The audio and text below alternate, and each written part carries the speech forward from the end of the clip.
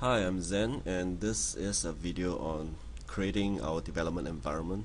I'll walk you through the installation process, all using a virtual machine, and this is done using VMware Player. Let's start it up, VMware Player. Now you click on Open a Virtual Machine. Don't worry so much about where I'm going, because your tutor or supervisor will go through with you where your virtual machine is held at. So I'm just gonna go to my D drive, and it's at VMs. Here you go. Just open up the one that has a VMX extension. Don't worry so much about the file name. Okay, I'll just click that and open. Currently it's in a powered off state, and we'll just play the virtual machine and it'll start running. This might take a while, so perhaps I'll skip forward.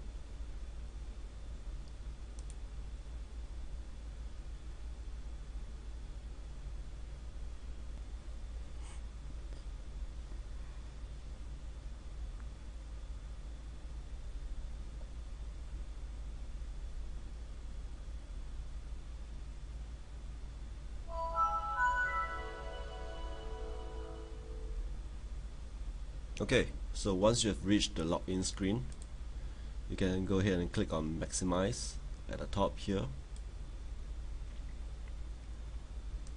For the password, we're going to use password, PASSWORD, enter.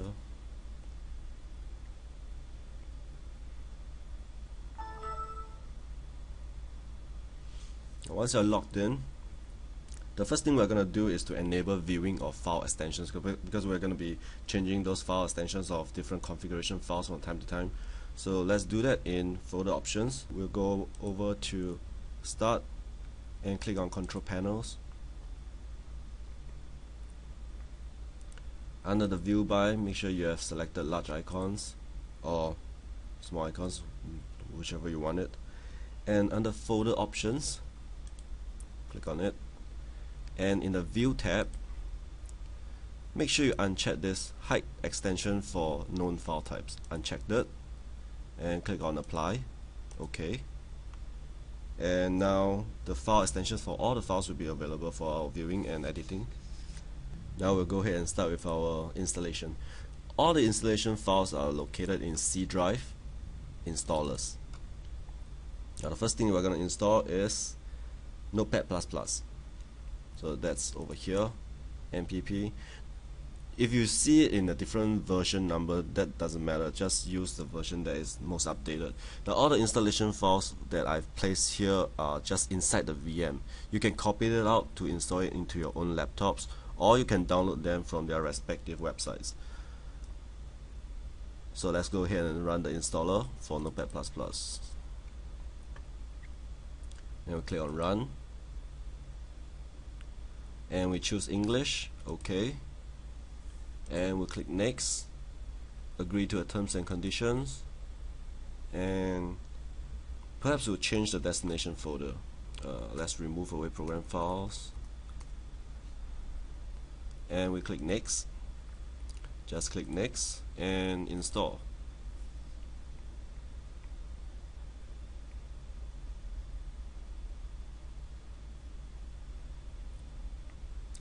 Once it's done, we'll click on finish, and there we have it. Notepad++ is up and running. Close that for now, and we'll move on to the next installation, which is our Apache HTTP server. Now if you see multiple files, multiple installation files, don't worry about it. Just choose the one that has the highest version number. In this case, we have 2.2.17 and 2.2.22. So this is the one that we want to open. Let's run this.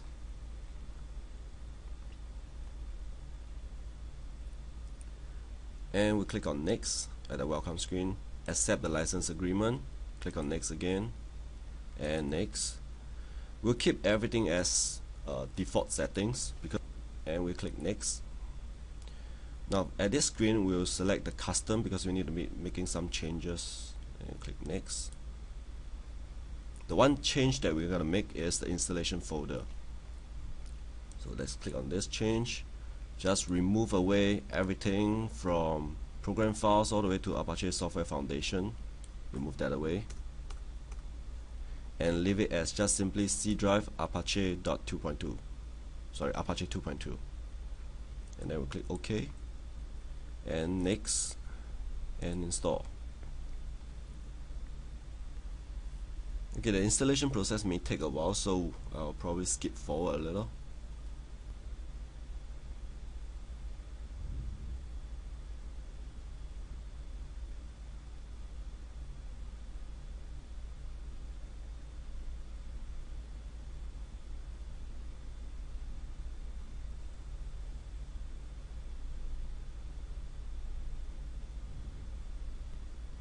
Okay, so that's done, and we'll click on finish.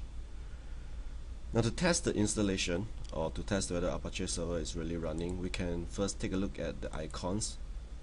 You should see this little feather icon that is running under the taskbar, and it should have a play button. That means it's running all the Apache service that's available at the moment. In this case, it's our Apache HTTP server. You can run up any kind of browser, be it IE, Firefox or Chrome, which are all installed in the VM.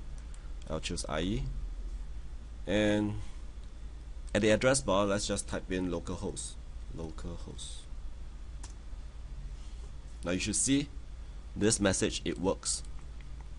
That means it is successfully serving you a HTML file straight from the Apache server that you have just installed. I'll go into this in detail later on. Just so that it doesn't screw up my test later on, I'll go ahead and clear the browser cache for now.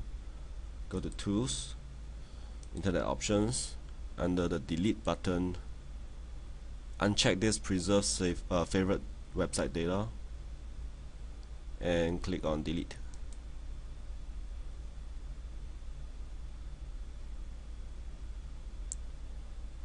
And now we'll click on OK, and let's close this browser for now. Alright, now that we know the initial installation of Apache server is running and working, we'll go ahead and make some changes to its configurations. Now the configuration file for Apache server is located in the C drive, Apache 2.2, which is where we installed it, and under the CONF, which is in short for configuration. Alright, the main configuration file for the Apache HTTP server is the httpd.conf file. Just select that and right click and select edit with Notepad++, and when it opens up, we can go ahead and make some changes to it. But right before that, let's create a folder called C drive www in our Windows Explorer. Go to C drive, and let's just create a new folder and name it www. I'll explain why later on.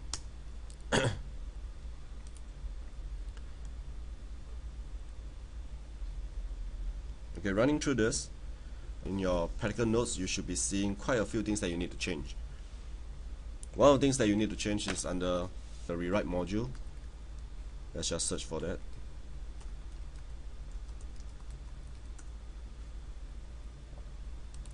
Now we want this. The configuration file for the HTTP server uses hash or the hex sign as its commenting. So we want to uncomment this line. You just remove away the hex, and you take this line as one of the settings that is to be loaded. Next thing we're going to change is the document root.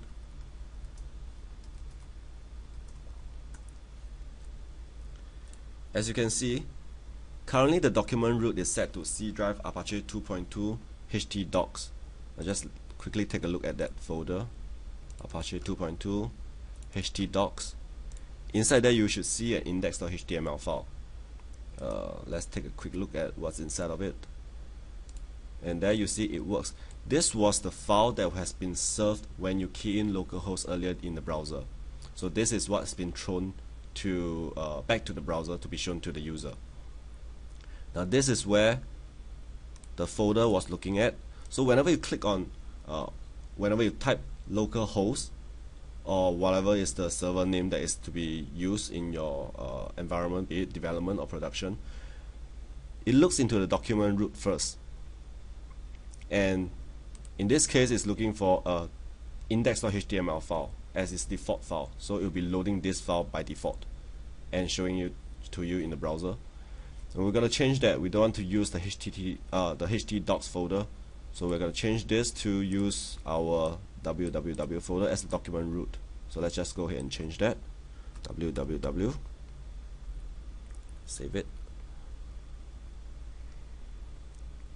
And so just a little bit down, you should see this portion here that has to do with the settings for the permissions of the files that you'll be hosting in your Apache server.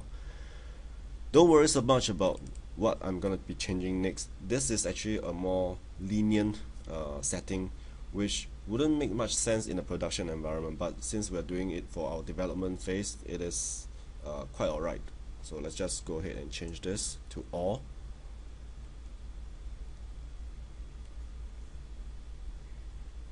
Going down a little, you'll see another C drive, Apache 2.2/htdocs. We'll change that one to www as well. And just scroll down a little bit more.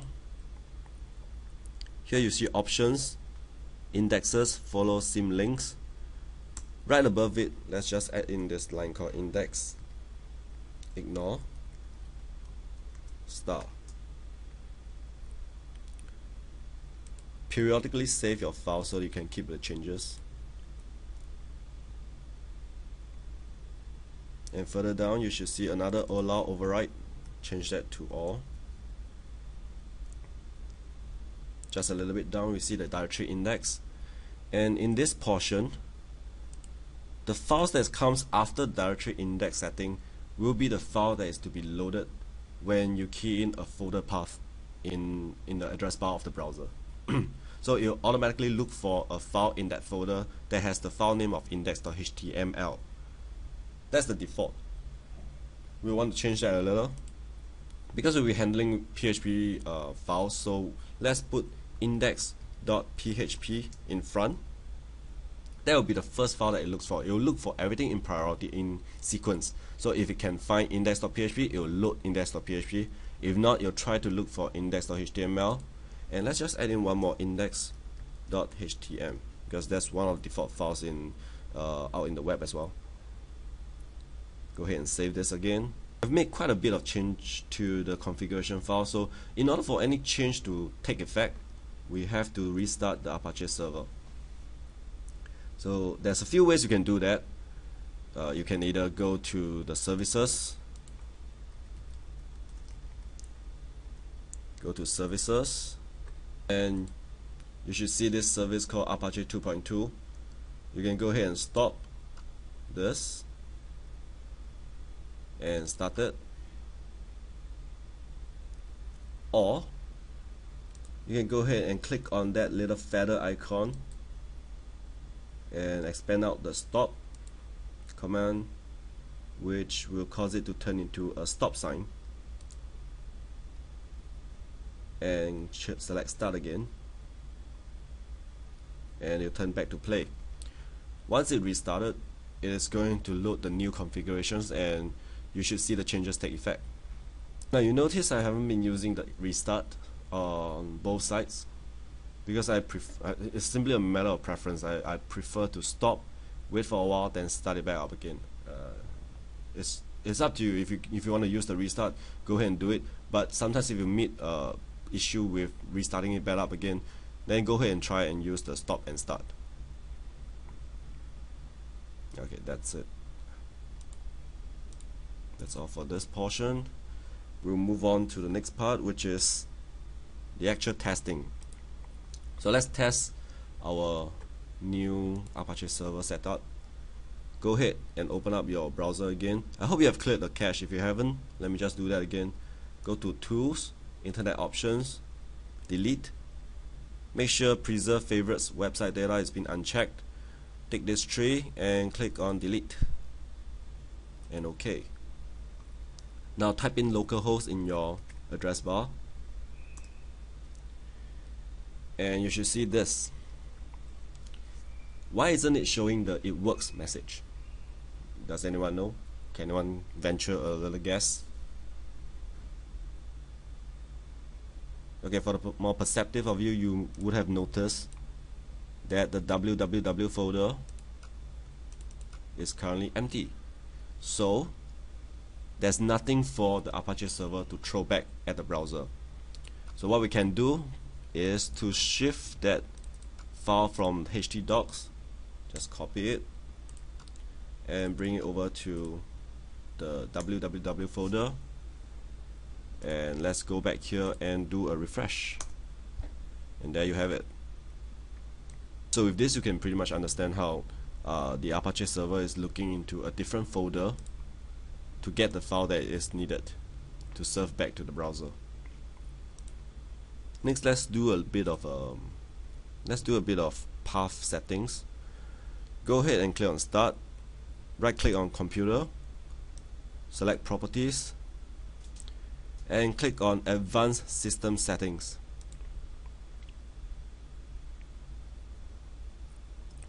Under the Advanced tab, you should see this button called Environment Variables. Click on that.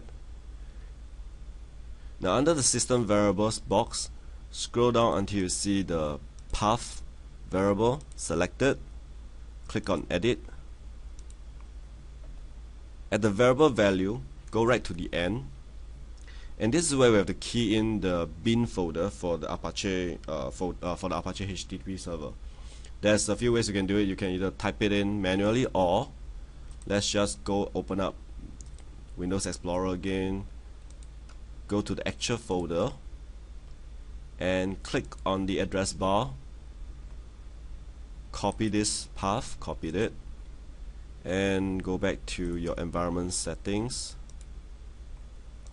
Before we paste the file in, be sure to put in a semicolon. That is the separator between each of the path. There's quite a number of paths around here, and each of them are separated by a semicolon. So be sure to add that in first before you do a copy. Do a paste. Right at the end, and click on OK and OK. So that's all for now with regards to the Apache server. We'll come back to it later on. Next, we'll touch on the PHP. Go back to your installers folder and open up the PHP folder. Once again, if you see different files available, just select the one that has the larger version number. And in this case, we are using PHP 5.3.5. Right click on it and select Extract All. Choose C drive PHP, and we'll do an extract.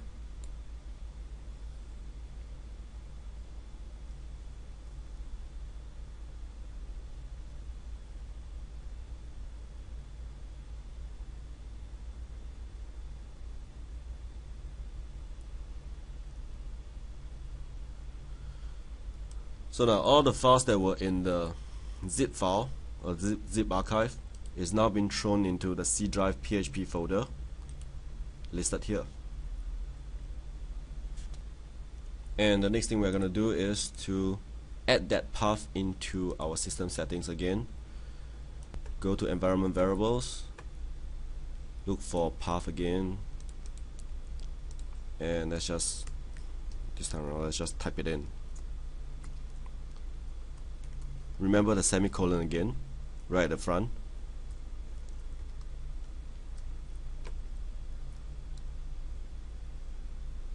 And click on OK, OK, and OK.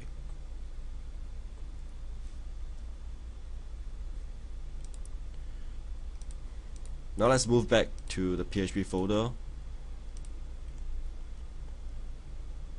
You should see quite a few php.ini files. One is named development, one is named production. Make a copy of the production PHP.ini file. Right click, copy, and paste. And we'll do a rename of this file to just simply php.ini. Yes, and open it up using Notepad++ again. select it, right click, edit with Notepad++. The PHP INI file is a little bit better in terms of Notepad++ because it is now color coded, as opposed to the httpd.conf file, which uses the hash as a means of commenting. The PHP INI file uses semicolon. This is very important. So anything that is within a semicolon will not be loaded, or will be ignored by the PHP processor. Now there's a few things we need to change.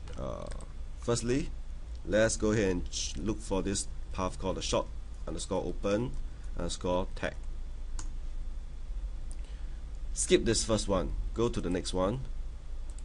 By default, short open tag is set to off. We will bring it to on, and let's choose, or let's look for max execution time. For development, we'll do some changes to a much bigger number. 240 would be my choice. You can choose any other number you want. It doesn't really matter that much. Next, we'll go on and look for error log.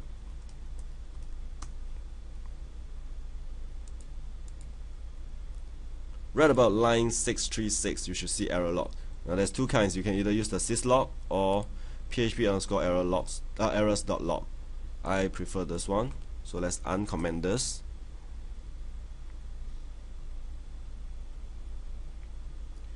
Next, we'll look for this extensions _dir. This is where you're telling PHP where the extension DLL files are located. Extension DLL extends the capability of PHP so that it can work with things like MySQL server, or even the zip, or some or there are many other extensions to PHP that has been available for quite some time. It's just set off by default. So now let's go ahead and change this extension dir to C drive php/ext. Okay, some of you might notice I'm using the / instead of the \, and this is what some students always forget. So from now on, within PHP INI file or the httpd.conf file, we'll always be using the / for the separators between folders. Now let's move on and look for some extensions to enable. First one we want to look for is the curl. As you can see, all the extensions has been commented away. We'll start enabling one at a time. This is the one that we want, followed by GD2 and perhaps MB string.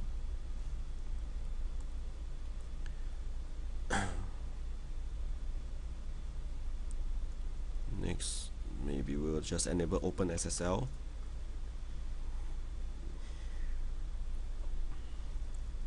SOAP, and lastly XMLRPC. Last setting that we're going to change is the time zone, date.timezone.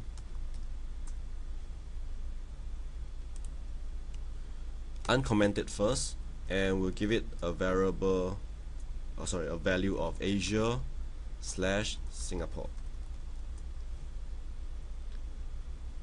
That's all the changes we need to do so far. Let's save this file, save it, and we'll need to switch back to httpd.conf, which should still be open. Go over to the load module segment and scroll down right to the bottom. We're going to be typing some things in here.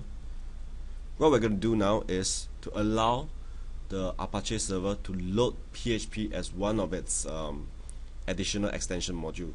So for that, we can key in some codes. Well, we don't really have to key them all because part of it has been provided in the PHP help file. So let's go back to installers, PHP. There should be a CHM file. Open that one up. expand the PHP manual to installation and configuration, installation on the Windows system, and Apache 2.x. So go ahead and read a bit of this. For Apache 2.2, we are using Apache 2.2. So take note of this particular line, that we have to rename the DLL file to php5 apache 2_2.dll. So go scroll down a little, copy this portion, copy it, right click, copy, and paste it into your httpd.conf. And remember what the document said, we need to change this to php5 apache 2_2 and save it. Now that this change has been made, we will need to restart our we need to restart our web server in order for the changes to take effect. So I'm going to do a stop, and then I'm going to do a start again.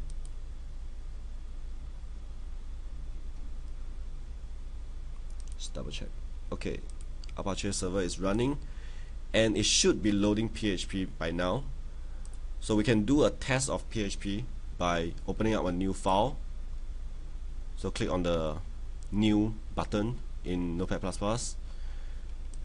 Before we type anything, let's just save the file within our document root folder, which is under C drive www, and give it a name of perhaps test PHP extension PHP. So test PHP.php, and we'll click save. By having a .php extension, this file will automatically be color coded by Notepad++. So let's go ahead and type in this piece of code.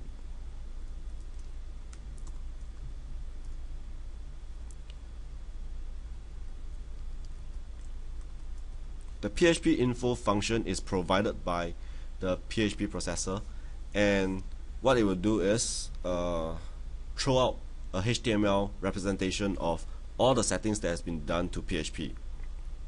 So let's save this file, file save, and go back to your browser. Now instead of just localhost, we'll have to key in localhost, and that file we just created, test php.php, and let's click on enter. If you see this screen, if you see this page, that means PHP is working and integrated into HTTP server. Just do a quick check on the version number 5.3.5, and let me just take a look whether CURL has been loaded. Yes, all the extensions that's been loaded into the PHP processor should be listed here. And just take a look at the default time zone. It's set to Asia, Singapore. And that's about it for the integration between PHP and Apache. We will now move on to the installation of MySQL server. Let's go back to the installers folder. Under MySQL, there's quite a few files here. We'll start off with installing the server, the MySQL server, which is this file, MySQL 5.5.28, or depending on whichever version that you have. Just double click on it,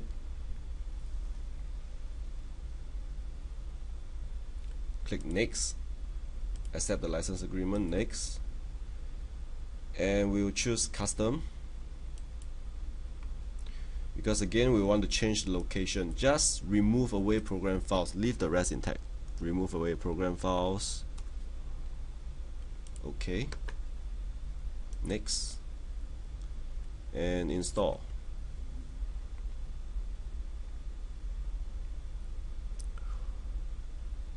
Again, this might take a while, so let's just skip forward.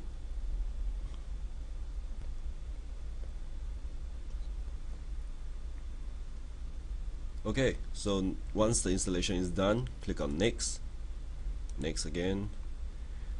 So once you have reached this screen, make sure to launch the MySQL instance configuration wizard has been checked, and click on finish.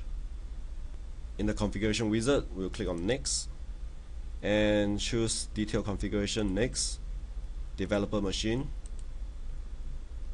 multifunctional database, and make sure C drive is selected. Next, and we're using the decision support.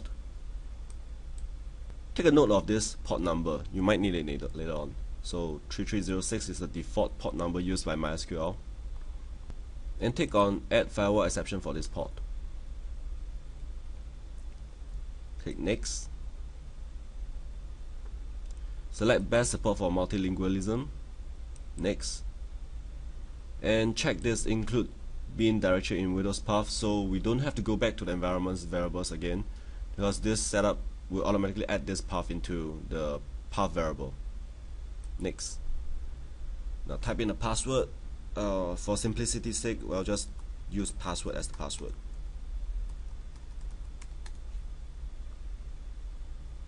And click next. Now this last part is extremely important. Depending on which hand you're using to operate your mouse, use your other hand, raise it up, cross your middle finger over your index finger, clench the other two fingers and your thumb together, hold it up while you click on the execute button.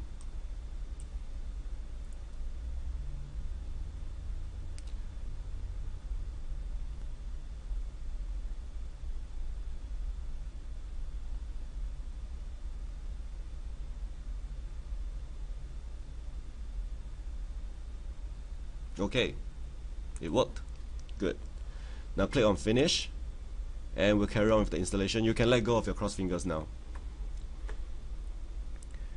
Before installing the MySQL Workbench, we need to install two supporting files, namely the Visual C++ 2010 redistribution package. Let's install that. All you need to do is to run the files and select accept the terms and just click install and let it do its thing. That was fast. Next we'll install the .NET 4.0 client profile.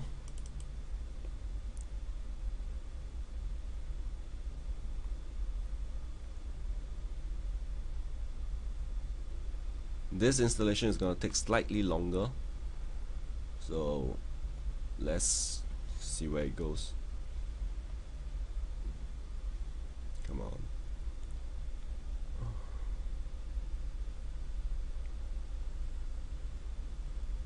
Okay, once again accept the terms and conditions, click on install and let it do its thing. This will take a while, so I'll skip forward. Okay, it's finally done. Just click on finish. And lastly, we want to install the MySQL Workbench. Double click on the file.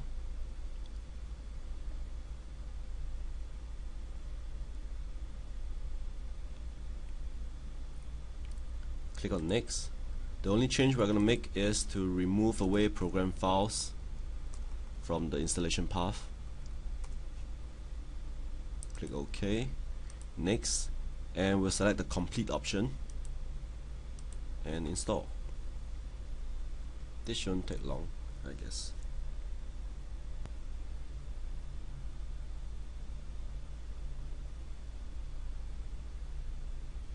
Okay, once it's done,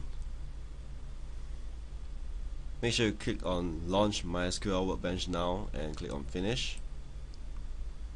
And it should start up MySQL Workbench. So MySQL Workbench has been started up and it automatically creates a connection to the server that you've installed earlier. One for the administrative and one for creating of tables. We'll talk more about this in later issues, in later practicals. For now, just close off this. And let's go back to your configuration files again. So let's see, we have the Apache HTTP server, PHP, and now we need to add in the support for MySQL into the PHP. So let's look at the extensions again. php.ini file. Look for the MySQL DLL. So there's two of them. MySQL.dll is the older library, which we still need if we want to run some old PHP codes which is using the older library. And there's this new one, MySQL I, short for MySQL I, the MySQL improved version. So let's check this too and save the ini file again. Any changes we need to make to the PHP ini file, it will only take effect after you restart the Apache server. So let's go ahead and stop. Then start our Apache server again.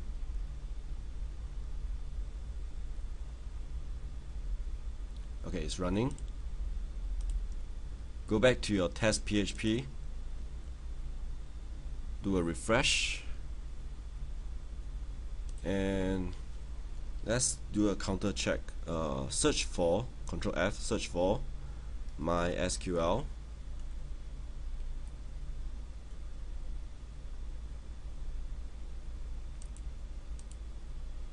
And you should see MySQL library has been loaded into PHP. So is MySQL I. Alright, let's conclude. We have successfully installed the Apache HTTP server, and we have also installed the PHP processor and integrated it to the HTTP server. Lastly, we have installed the MySQL server and integrated it to the PHP processor.